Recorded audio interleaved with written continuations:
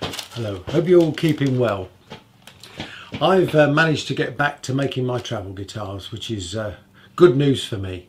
I had to put it on hold for about 8 months while we moved house, and I kitted out this workshop, but now I'm all back and I've unpacked all the guitar parts, and now I'm starting to work on them again. So this is the a new shape guitar body that we came up with, and I've just recently sprayed this, done a bit of airbrushing, and I'm actually using a new water-based lacquer that is giving me a reasonable effect. Got a bit of orange peel on it, but I think that'll all sand and polish out, hopefully. Now then, in the process of airbrushing this, I thought I'd build myself a spray booth, which in hindsight was probably not a great idea, although it did turn out to be useful in one way. So I thought I would show you the video of that, if only to avoid you wasting your time. Anyway, I'll see you in a bit. Well, hello there, I hope you're keeping well. I've been having a rummage around in the workshop and I've found a few bits and pieces. I found an old louver door from a cupboard, a cooker hood extractor fan, and some casters. Are you thinking what I'm thinking? You are. You read the title. Let's get to SketchUp. So I want to build a spray booth for some travel guitars that I'm making, and they're not too big, they're quite small, so I don't need a really big spray booth for the neck, as long as it's long enough for the guitar body or the neck to go in, that's fine. And I want it portable, so I've got the casters. This isn't spraying anything that's inflammable, this is just spraying water-based paints and lacquers, so I'm hoping that the cooker hood fan will do the job. So I've done a design in SketchUp of the spray booth, and this is it. The idea is a mobile little unit there. It's 80 centimeters high on the interior here, 40 centimeters wide and 40 centimeters deep, and you can see I've got the louver doors along the back and along the bottom, and if I just whip round and move this move the lady out the way, and if I just hide the back plate, let's do that.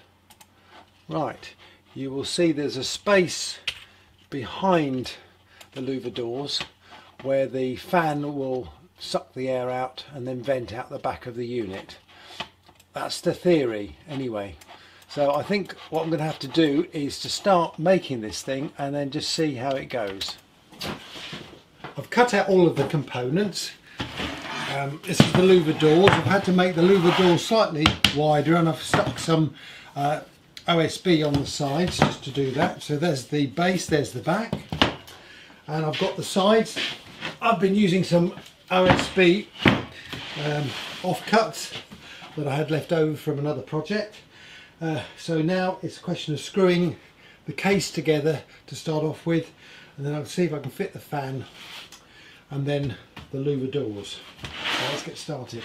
The fan extract is going to be out of the back of the box, so I'm just going to mark where that extract pipe is going to go.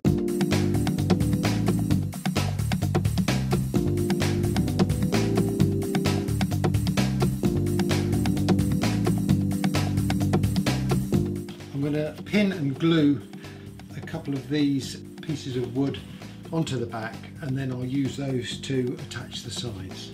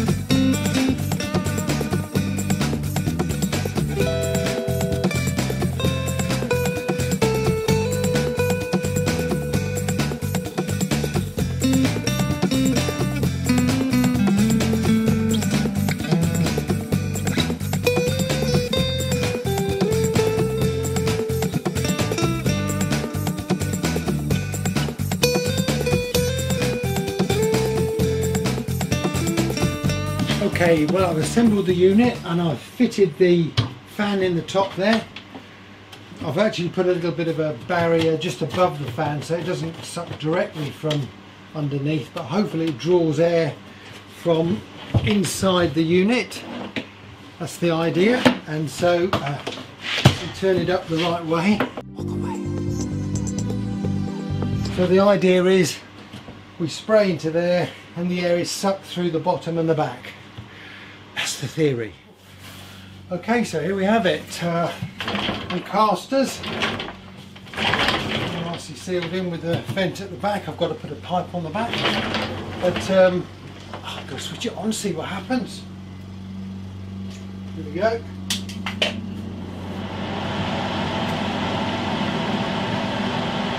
Well, I can certainly feel suction down here. I'm not sure about the top, but well, we'll have to try and see how it goes.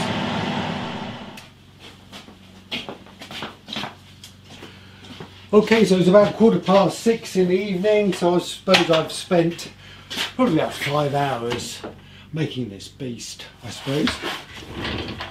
Was it worth it? I don't know. As with all my projects, there's an element of, well, it sort of works and it sort of doesn't. I think it's going to be great for spraying actually, but probably outside.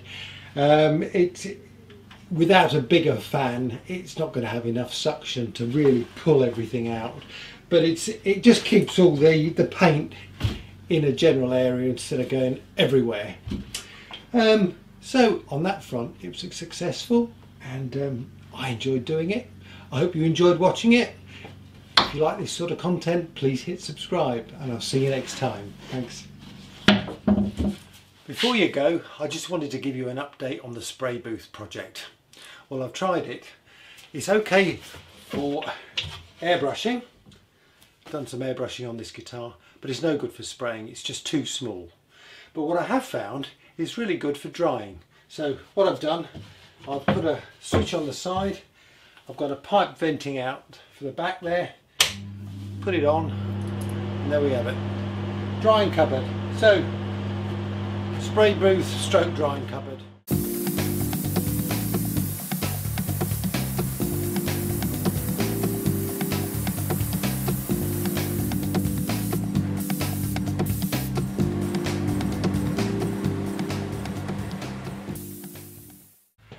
Yes, well, that was my attempt at making a spray booth. As you can imagine, it was never going to work. Much too small and no suction from the cooker hood fan. So anyway, turned out to be a great drying unit, which is fine for me. So now all I have to do is to shave off some of the lacquer that's gone into the recesses here so that I can fit the parts together, and then hopefully I can start to assemble this guitar, which I think I'll make another video of. So look forward to seeing you on the next time. Thank you very much.